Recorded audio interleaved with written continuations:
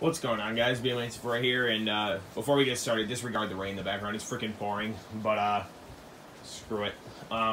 This is going to be my first diecast video, my first video, period, but my first diecast video pretty much of this NASCAR season. I think I might have had a couple thoughts and reactions videos for NASCAR Authentics early on this year, but other than that, I really haven't done anything diecast-wise on my channel this NASCAR season. I don't know, I just haven't been feeling it this year, but I'm at that point in the season where I'm just like, okay, I need to get back into it. The diecasts themselves I've been doing, but the videos have just been like not of interest to me this year, I guess, but I need to get back into it. So I'm gonna do that, and this first video to get back into it is gonna be just an update of everything that I've gotten, and just to show you everything since we last spoke. So let's see, starting off with the Kyle shelf. This one is new, the new Skittles paint scheme. The two new Snickers cars are new. This one actually like doesn't even exist anywhere yet, but at Fanatics at Pocono this last weekend, swept by Kyle Busch. And I will be uploading the Truck Series and the Cup Series reaction videos from those. So be on the lookout for those in the next couple days. But yeah, the almond one on Saturday morning at like 8 o'clock when I got there, when the Fanatics things were opening, I just kind of stood there waiting for Kyle's to open because I really had nothing better to do. And no on-track activity was going on yet, so I was just like, screw it, I'll just wait and I'll go shopping before any on-track activity goes on. And there it was, and I was like, what the heck? And the guy said that they literally were the first ones to get them, and they had just put them out like an hour before I got there, like when they were getting set up. So that was pretty damn cool. What else here? The new Halloween card, this one right here with the purple 18. Other than that, nothing really else is new.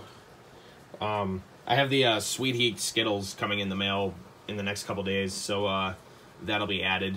And then we're gonna have, I think, Flavor Vote is gonna be coming out. You know, what else? I'm trying to think. The Martinsville win is coming out soon, the playoff one.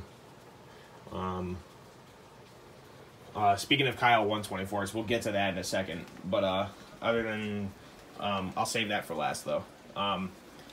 So over here, nothing else has really changed. Oh, what am I doing? I guess I'll just finish that while I was already in the middle of it. All these cars that are here are basically flea market cars or 07 Racing Collectibles cars, mostly like 90% flea market cars. When I say 07 Racing Collectible cars, I basically mean a good few over here. Like good deals that I find, but they're mostly flea market cars. Like for instance, these two junior ones are 07, and then I think that Denny Hamlin back there is one. There's a good handful that I got at 07 Racing Collectibles, but most of these are flea market or like shit like that. The stand cars are all flea market basically. And then same with these 124s. As far as the decals go, you could probably notice a good few that are new. I'm not going to go through all of them, but you can probably notice the new ones. So this thing, in case you just saw a glimpse of it, I got it at a convenience store that I did work for. I've since quit that convenience store job that I had since we last spoke. I quit that job and got a job merchandising with Red Bull. And this one convenience store in the Poconos, I delivered a cooler there, and they told me I can have this after the Pocono race weekends. So right after the race, I went over there and just grabbed it. They were like, yeah, we told you you can have it, take it. I was like, yes. So, but just to point out a few highlights of the new ones, the Bubba one is new. The Jimmy Johnson is new. This Truex one is really dope. I like this one. All these ones in this frame right here are new. The junior one, the two junior ones, the Truex and the Austin Dillon, Joe Gibbs. All these up here are new. Eric Jones is a new one. Petty. So there's a good bit of new ones, and I'm going to continue doing this. And then when I get a new shelf as well, I'm going to do it on that one too, because you guys can see up here and here and here and on these shelves too. I'm freaking just running out of space. So yeah, a new shelf or two is definitely in the realm of possibilities for the next month or so after everything fills up. But going through here, I'll stop at every new one. Austin Dillon, American Ethanol, that's a NASCAR Authentic. That one's new. Harvick Outback, which I got at the at one of the merchandise tents outside the track at Pocono. Ryan Blaney's new paint scheme is new. Denny Hamlin's new one. Suarez Stanley is new. Eric Jones's DeWalt is new. Let's see. The two new Larson paint schemes right here. We have the DC Solar and the Credit One, both of which I got in Pocono this past weekend. Darrell Wallace, or Bubba Wallace, his two new paint schemes, the STP and the Click and Close. And then finally moving on to Truex. The only new one I've gotten so far, because this is the only new one that's really been released so far, is the Bass Pro Shops one. And then when Auto Owners comes out, dude, I love the new Auto Owners paint scheme for them with the big A on it. It's freaking dope. I can't wait for that to come out. And then down at Hendrick, we have the two new Bowman cars right here, the Nationwide and Exalta. And then Jimmy Johnson, we have his new Los Pro Pros one.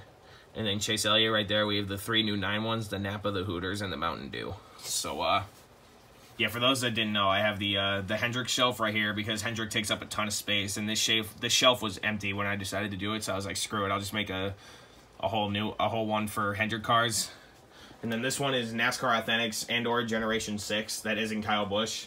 And then up here is just straight up Kyle Busch.